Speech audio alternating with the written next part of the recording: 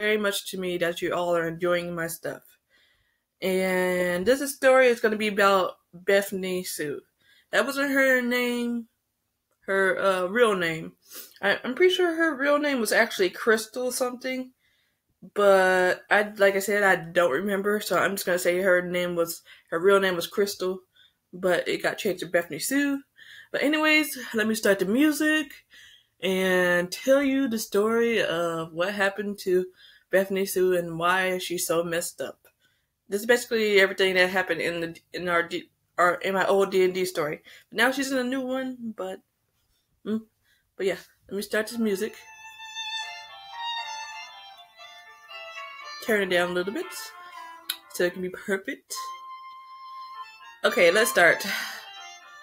I'm going to tell you what happened to my D&D character, Bethany Sue, which I think either happened in 2007 or 2018. I don't really remember much, so you already know that. And so anyways, I was the only girl who joined my D&D group, and it was really fun to enjoy, but the DM was very overpowered. His character was like a level 40. I don't even know if you can even go that high, but like level 45 or something like that. So if you have an overpowered DM, you probably already know what I'm talking about. And they really loved messing with my character and me because, I was a noob and I didn't really understand this type of logic because I wasn't good at D&D. So my character, Chris, they messed with my character, Tristan. So my character kept to herself most of the time, but ended up getting brainwashed by an evil guy. She soon when she went to their hideout, her teammates didn't know about this. The level 30 or however high these guys were told Crystal if she was going to do whatever he wanted to, or he was going to kill her. And he messed her up so bad too. So he somehow made it feel like his hands was inside her brain, like so serious. Like somehow I guess it was like an illusion type of thing. Made him feel like his hands were grabbing her face, and it was like his hands were going through her eyes, grabbing her brain, and just like messing with her and everything. It just, I don't even remember how epic all that stuff was. Like my real saving throws were not always that good, but luckily she didn't lose her eye. So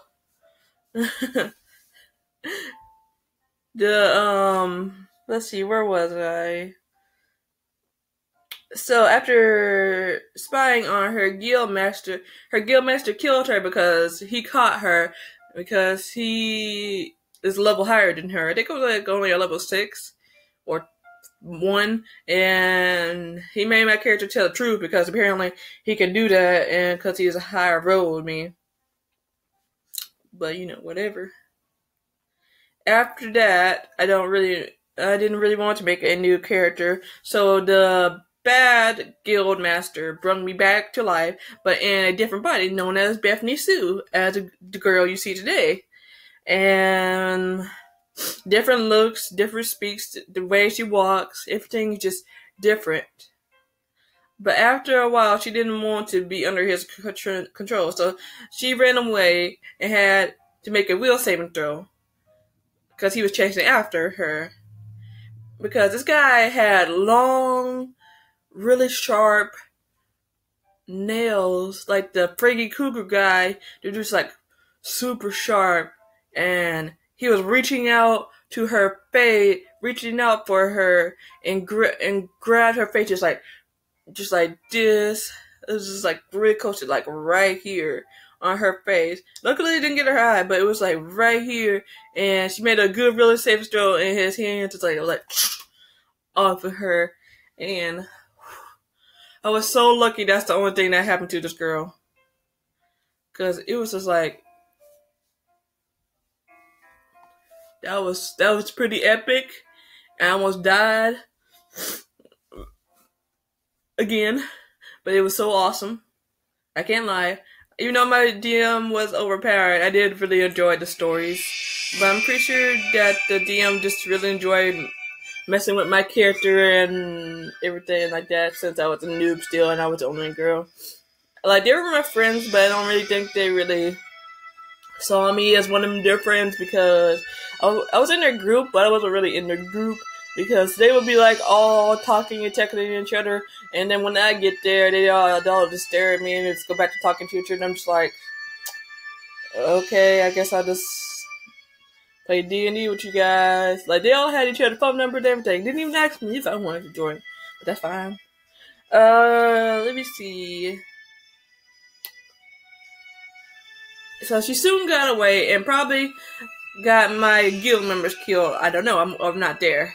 I left the paste and now I'm in a new party with friends on Discord with this background. So she's kind of messed up because she still thinks she still hears this guy's voice in the back of her mind, and she still can feel his hands on her cheek, in her brain, stuff like that. So like whenever she tries to go to sleep, all she hears is the guy like, I will find you.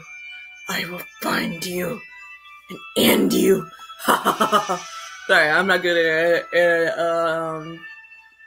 evil voices. But yeah, he basically tortures this girl. Even though he still can't find her because she's not wearing the medallion or the ring anymore, that he can track her and everything. That's all she hears in her mind. Just like, I will find you. I will find you and kill you. And stuff like that. It was like so messed up. My poor character. Now she's in with these new people, and she is. I think my character basically turned critical evil now. She's just basically very evil. She does not care if someone dies. Like, if one of her teammates dies, she'd probably just be like, and go about their business. She probably even loot the body because she's so messed up. Like, she wants people to save her, but don't expect her to save you unless it's just like really important to the story for her to save you. But most likely, she probably won't. Bethany has problems. She needs some help. She really does. And the way she walks very friendly, like, and if you saw her, she would just have a really creepy smile on her face. Like, that's all you would see on her face is just a smile. You would not see her making any other expressions but smiling. She would talk nice and proper to you, and that would be the only thing else. That was one of my D&D stories. I hope you guys really enjoyed that. Sorry if it didn't really make sense. I tried my best and stuff, but I still hope you liked it. And I do have a new character, though. We're playing a one-shot for Christmas. Her name was Nora B. Smith. She had a crazy background as well. We didn't really play that much with her because our DM was sick. It still is.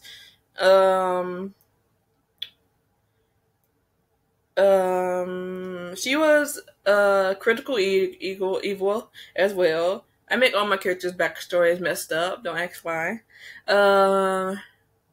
What did she do? Oh yeah, I remember. Okay, she was an aristocrat, and she was in a city full of very rich people, like high standard people, and her family owned a business there, but someone broke into their business, broke everything, and burned it down.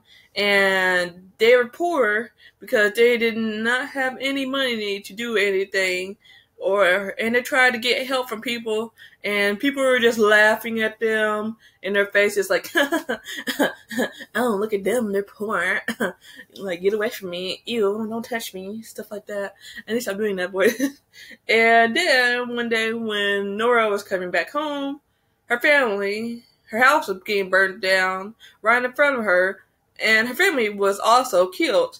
So she ran to go get some help from these people. She was all dirty and everything, and she was just like running to them, just like, guys, help me please, I need some help real bad. My family, they're dead, and my house is burnt down. And everybody would just staring at her like, And then everybody, all you hear in the background is like laughing everywhere, everywhere. Everybody just laughing and pointing her like, look at this poor child. I'm surprised it didn't just kill her too. And like people were just throwing stuff at her, kicking her, stuff like that. And that day she snapped. She actually snapped. Like she blacked out.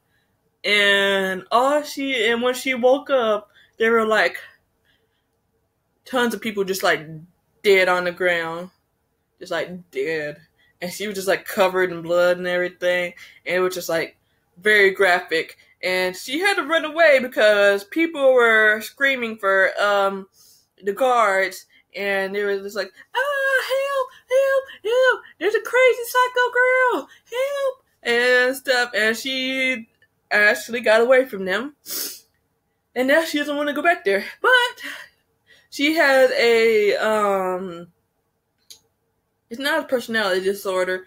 She has an emotional, I forgot what it's called, but everybody has to make, for fun, we made a thing where my character is emotionally unstable, so everybody has to make a roll whenever she's mad to make sure she doesn't try to just go crazy and just start killing every innocent person she sees. Which is pretty funny. Because everybody's just like, no, don't kill anybody. We might need these people. That series is so funny. I just love it. Anyways, guys, this has been Rainbow Sensei, and that's the end of class today. Hey, I hope you liked and subscribe, hit that notification bell, and became a part of my guild. And I will hopefully be making more videos. I don't know what else about. Maybe more D&D. I don't know. But see you guys next